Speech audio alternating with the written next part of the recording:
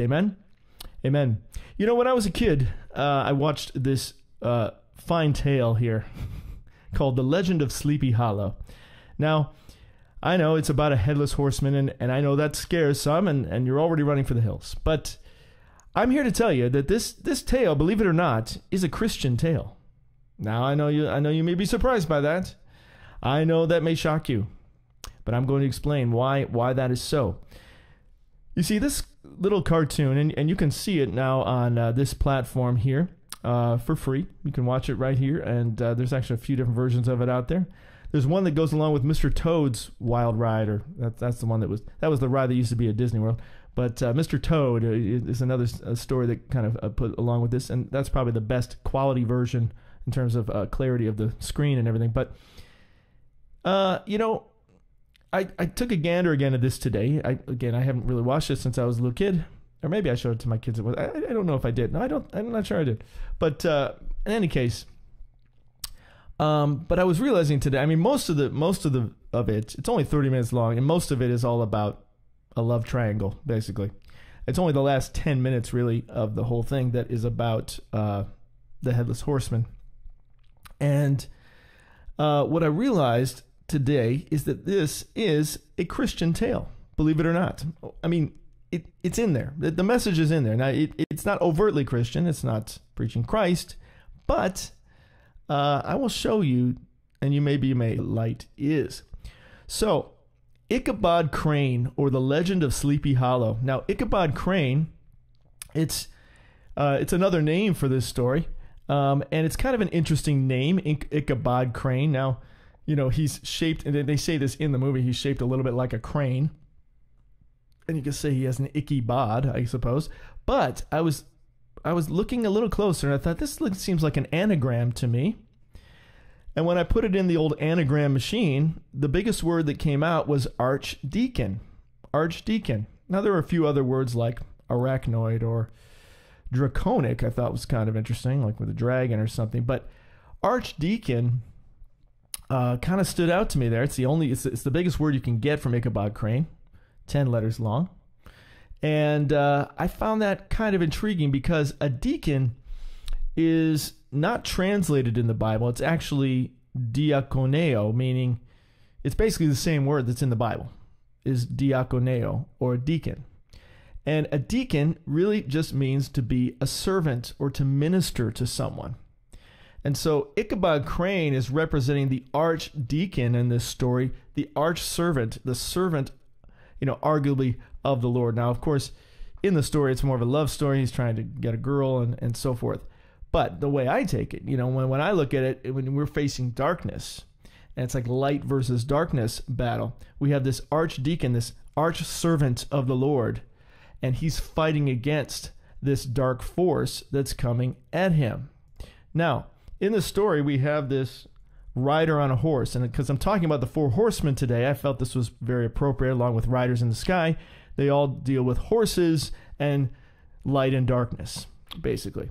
So you've got this rider on the horse, right? Rider on the horse, and he's got no head. Okay, now that's a bit curious already. And he's holding a flaming pumpkin in his hand. Okay, flaming pumpkin. Now, what he's trying to do throughout the story is he is trying to cut off Ichabod's head. Okay? Now, we know that there's going to be a time of trial. And here's the thing, guys. I mean,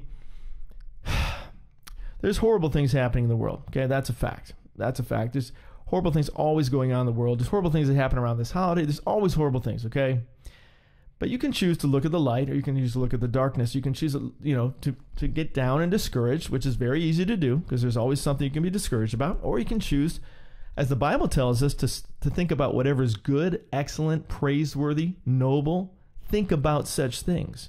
And so we all, and to be joyful always. I will say it again, rejoice. Rejoice in the Lord always. I'll say it again, rejoice. So, you know, we have to find always the silver lining. We always got to look for the light through the darkness, right? Because darkness is always there, okay? It's always there. So we got to find, what is God trying to teach us through this? How are we going to grow through this? Okay.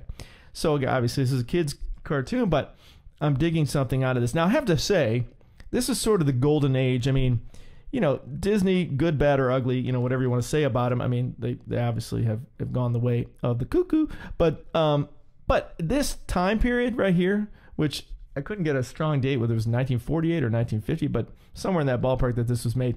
But in any case, around 1950, that was sort of the golden age of like Disney animation.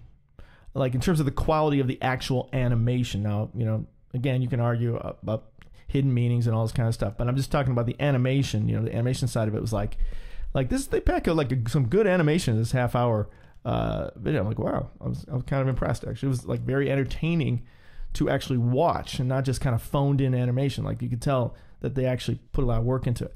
So my hat's off to the hand-done animators, because that's what they were doing back then, not the CG that we see today, but this hand-done animation. So I thought it was pretty impressive. But anyway, so you got this guy. He's on a horse. He's all in black and red, which is interesting. Two of the colors of the four horsemen that we're going to be talking about today. And he's trying to take the heads off of Ichabod. Now, that's his goal as a headless horseman. He's trying to remove the heads from other people. And the first quote that I gave to you when I opened up this video is actually from Ichabod Crane's Sleepy Hollow. And that quote is, and I repeat, "Once you cross that bridge, my friends, the ghost is through. His power ends." So the whole deal with this guy, and we know, like in Revelation 13, there's going to be heads that are rolling for Christians. And we know that in Revelation 20, those who lose their head for the Lord are going to be resurrected and reign with him. So there is already like a biblical, connection here with this idea. And of course, the four horsemen of the apocalypse and so forth.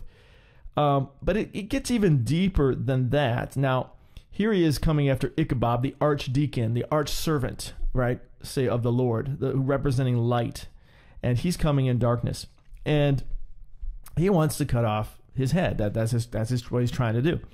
And so, again, maybe a little scary for little kids. But the spiritual ramifications are really intriguing. So he's trying to cut off the head. Now you think about Jesus is the head of the church, right? And so what Satan always wants to do is separate you from Jesus, right? That's his goal, separate you from Christ. So separate the body from the head. And so Jesus is the head, we are the body, the church. And so Satan is always trying to separate us from Christ.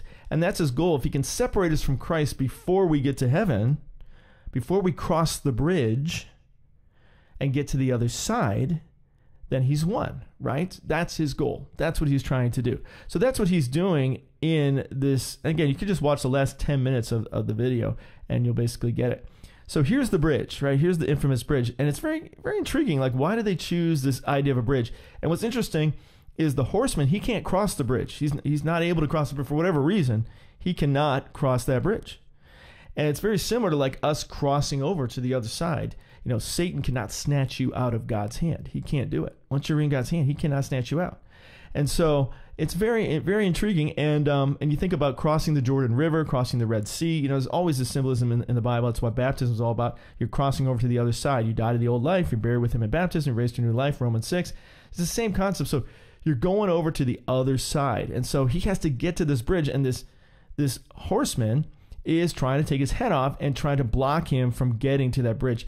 And he's trying to, you could argue he's got this jack-o'-lantern, this flaming pumpkin in his hand, which is kind of like a fake head.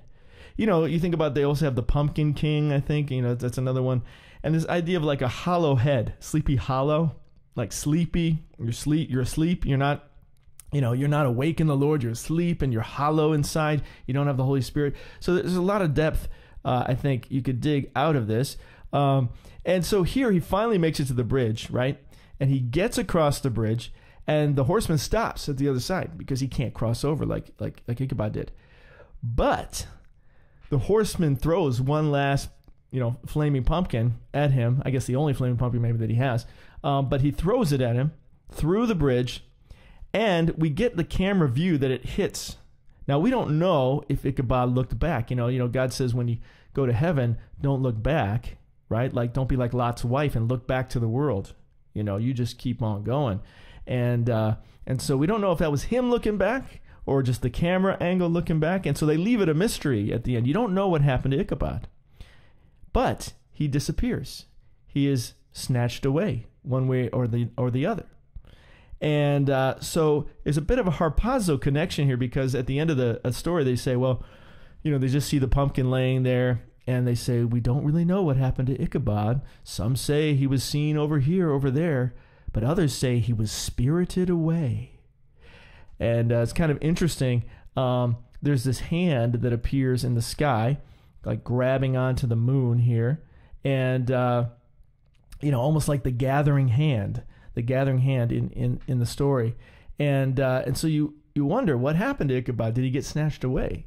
And so it's interesting to say he was spirited away, and then at the very end, the narrator, who also plays all the characters, which is Bing Crosby, by the way, and does a nice job singing in the movie, but he at the very end says, well, I'm out of here. I'm getting out of here. Like that's the very last thing he says in the whole movie. And so it left me kind of going, kind of interesting connection with the spiritual battle that we fight to try to get to the other side. If we can just stay connected to Christ, if we can just keep our head on our body, you know what I'm saying? And stay connected to Christ. And so we kind of have a deeper understanding of why the devil wants to remove people's heads so much. It like represents Christ, and Christ in our life.